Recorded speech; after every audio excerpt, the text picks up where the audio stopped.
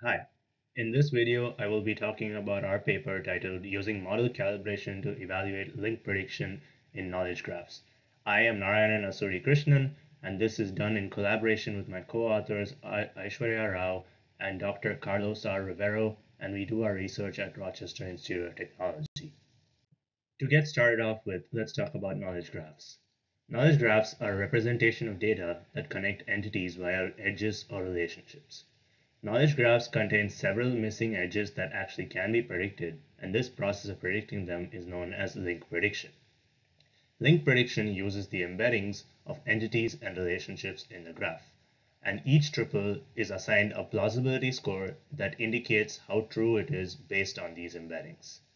The accuracy for link prediction evaluation is measured using the ranks of positive triples during the evaluation process. For each triple, the rank is in ascending order with respect to the scores obtained when the triple's subject or object is replaced by all available entities, and this process is also called as negative generation. There are two main shortcomings with traditional link prediction evaluation.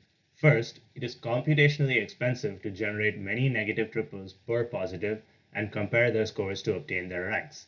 Second, assessing the plausibility of a single triple is not possible as we need to compare it to several other negative triples derived from it. Prior work to address the first shortcoming focuses on computing a distance between a sample of positives and negatives, but this does not consider the individual ranks of triples. Prior work to address the second shortcoming focuses on model calibration, but this focuses on a different task called as triplet classification and not the link prediction. In our approach, we present a method for link prediction evaluation that uses a calibration function to output probabilities for each triple. It uses the score output by the model at hand and aligns them with the expected positives and negatives.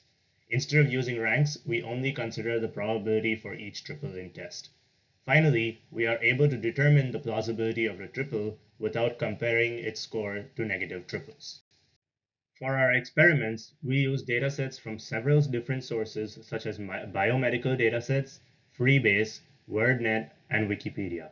For our models, we use 9 embedding models, each with different embedding functions. And finally, for our calibration function, we use 2 calibration functions called as Platt scaling and isotonic regression.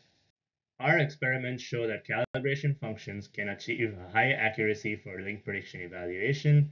The probabilities for each triple highly correlate with the ranks.